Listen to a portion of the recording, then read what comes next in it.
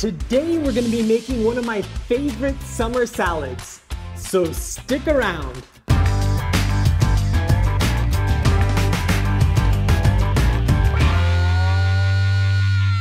Welcome back to No Recipes. I'm Mark Matsumoto and I'm here to show you how to elevate your everyday meals, so smash that subscribe button and ring that bell so you don't miss out. I never really got the appeal of watermelon salads. I mean, they're cool in theory, but for me, watermelon is just too sweet and too watery to work well in a savory salad. That is, until a chef changed my mind a few weeks ago. The game changer is this. You see, watermelon lends sweetness that makes the tomato taste better, and the tomato lends a savory umami that makes the whole thing work. For my take on this salad, I like to serve this on a thick layer of creamy labneh, which is a fresh yogurt-based cheese. I'll drop the link down below so you can check out the recipe. Okay, let's take a look at the other ingredients. You don't need this much watermelon, but it makes it easier to cut seedless cubes when you start with half a watermelon. Peeled tomatoes and labneh are our other two ingredients for the salad. We're also going to be using some olive oil, salt, lime juice, pink peppercorns, sea salt, and mint. Let's start by cutting the tomatoes into wedges. I've got a video showing you an easy way to peel tomatoes, so check the description later for a link to that. Homegrown tomatoes are gonna work best for this salad, but if your season is over, don't worry, you can still make this with the best tomatoes that you can find. For the watermelon, I'm gonna start by cutting off a slice that's about 1.5 inches thick. Depending on the size of your watermelon, this can be a bit of a challenge, and it's not absolutely necessary to get perfect cubes. This is still gonna taste amazing with triangular watermelons, melon balls, or even star-shaped ones.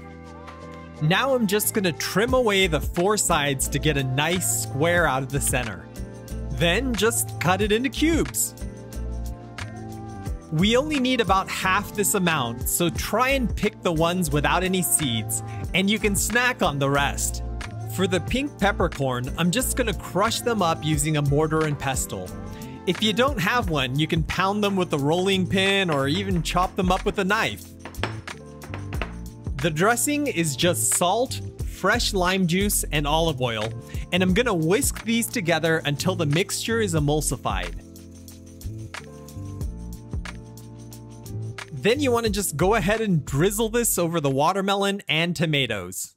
You want to let this sit for a few minutes, which will give the marinade some time to soak in while allowing some of the excess water to drain out of the fruit. This is labneh. It's an easy, fresh cheese you can make at home, so check out the link in the description below for a video on how to make it. I'm just going to spread this on the plate, and then I'm going to start arranging the marinated tomatoes and watermelon on top. I kind of suck at plating, so use your imagination here and plate it however you like. Now let's get some mint on there. I have a massive mint bush overtaking my veranda right now, so I'm gonna use the baby leaves, but if your mint is more mature, just chop it up. Okay, let's get some of that pink peppercorn on here. This not only adds a splash of color, it gives the salad a wonderfully fragrant kick. Let's finish this off with some sea salt. I'm using some fleur de sel today, but any flaky, semi-coarse sea salt will work. And that's all there is to it. Easy, right? The watermelon brings texture and sweetness. The tomatoes pack in the umami. The mint makes the flavor of the watermelon pop.